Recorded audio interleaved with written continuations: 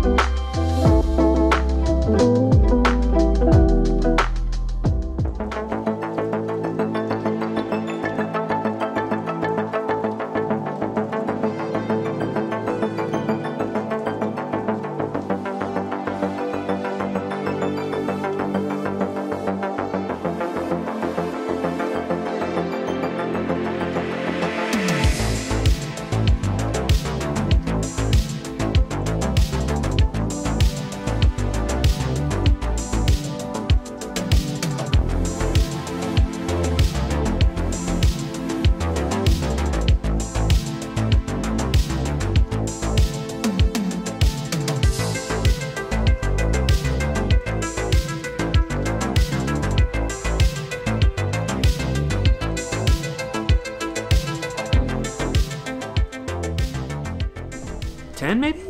10's a lot. Yeah, but I might be able to get down to like, that'd be a cool goal, 198. We're obviously gonna be walking a little bit more. I've been doing cardio here, and then maybe we'll do a diet break or so when I come back, just like a week of maintenance, and then get back into it and probably add some cardio. So yeah, we'll see what y'all think, but 8 to 10, we'll try to get some progress pictures up with a nice Italian tummy and see where we're at. But it was about 208 today.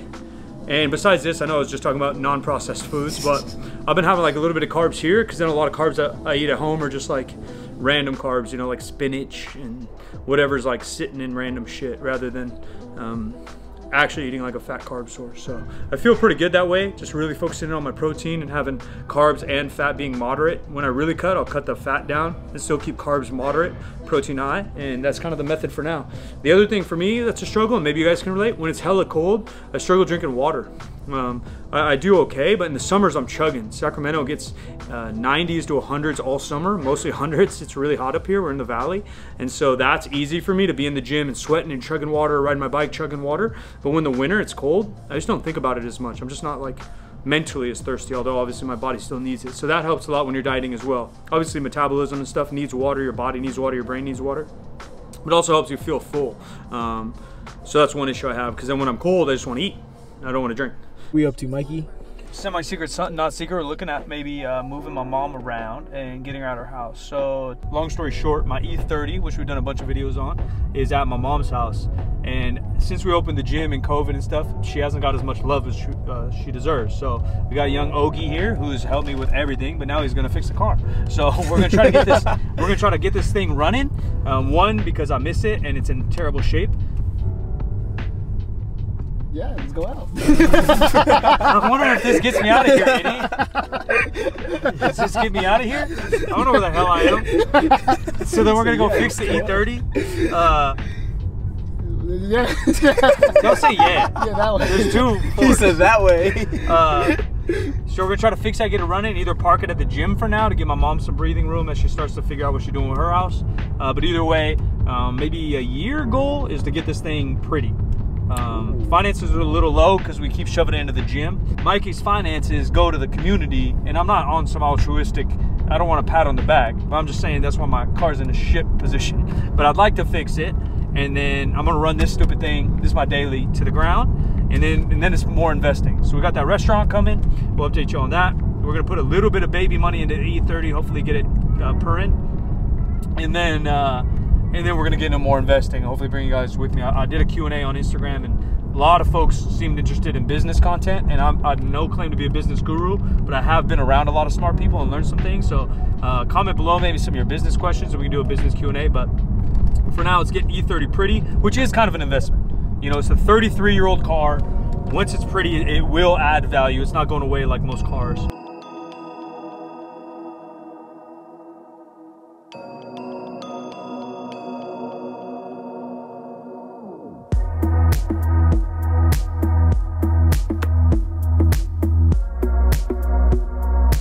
Do I got bars? Oh. Not bad? No. But like, look at that. Look at the rest. Okay. I'm nailing it. Come here, buddy. I'll give that to you.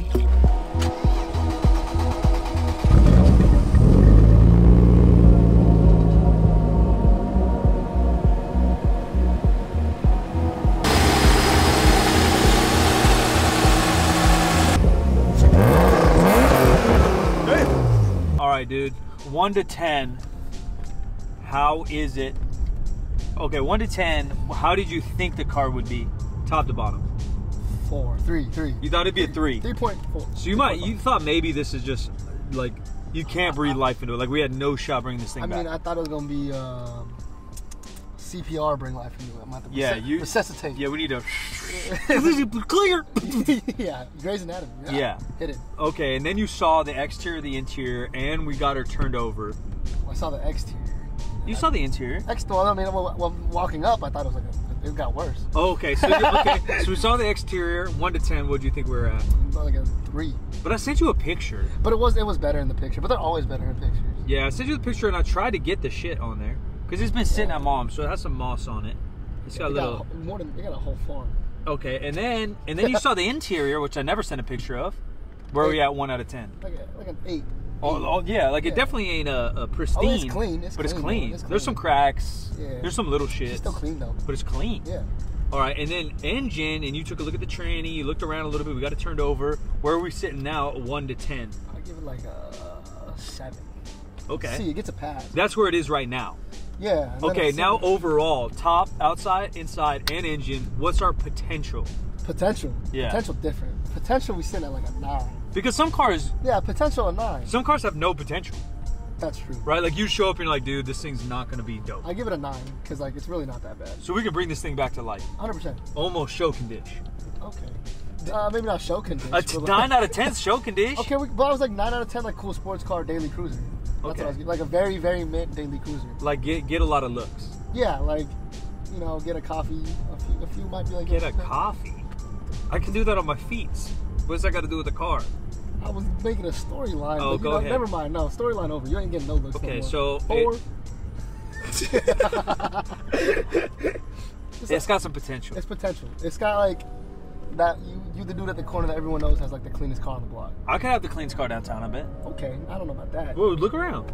I've never seen no whips. Because they're hiding them inside these garages of theirs. Nah.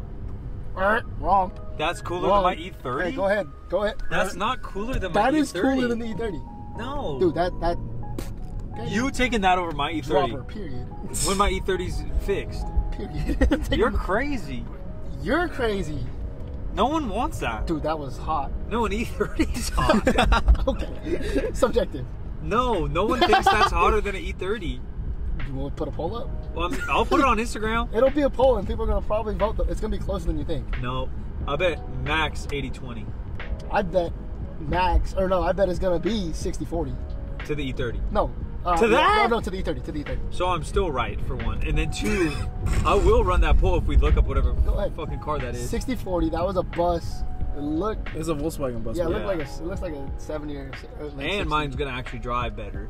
Okay. No way that thing drives dope. They don't drive though, but they look cool. E30s look cool and drive dope. That's why they're beautiful. No, with the motor you have, it drives dope. Even the 4-cylinder No, the handles 4-cylinder nice. sucks. If it handles nice.